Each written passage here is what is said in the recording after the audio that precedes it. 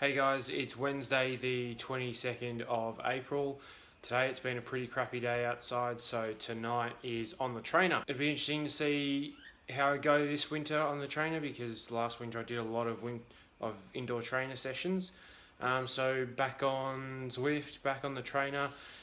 Tonight will just be a cruisy spin just around the circuit. I'm not going to do it like an actual training plan tonight, but I'm going to decide on which training plan I want to follow during winter and then basically go through it every single day because this winter looks like it's going to be a wet one. So this is the normal setup. I've got my MacBook Pro there running Zwift, water bottle, separate monitor. Normally I've got Zwift on the monitor, but tonight needs some entertainment, so I've got YouTube, good fan, CAD 10 black ink.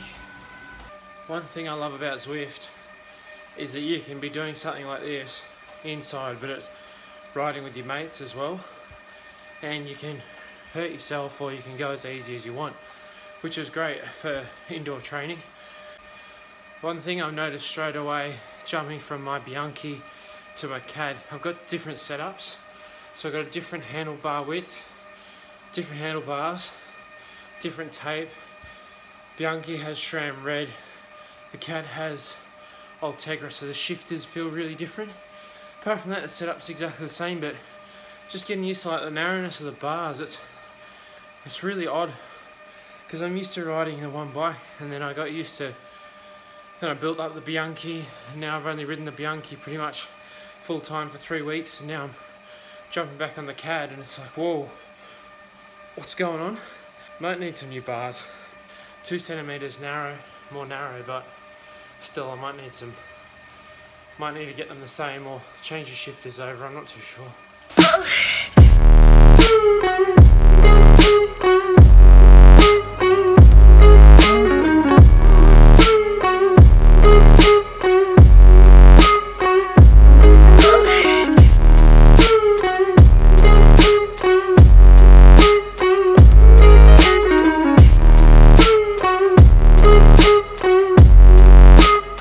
25 minutes in, another great YouTuber to watch, Gary V. Good stuff. 37 k's an hour, done 10.5 k's in 23 minutes, so not bad.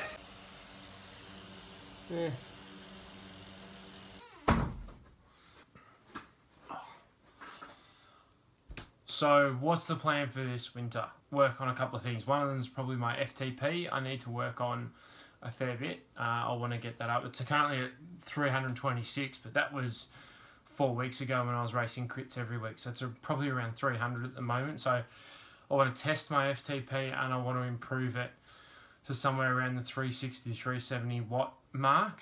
I'm currently sitting at 89 kilos, so that would be, well, that would probably be about 3.8 watts per kilo or 4 watts per kilo, which would be awesome for me to get. I want to work on longevity on the bike as well, so getting long, slow Ks in, and just working on endurance basically, because I can hold a high pace for, 50, 60 Ks, but I can't translate that into about 90 or 100 odd K efforts, so which would be like a road race. So I'd love to be able to do some road races this time next year.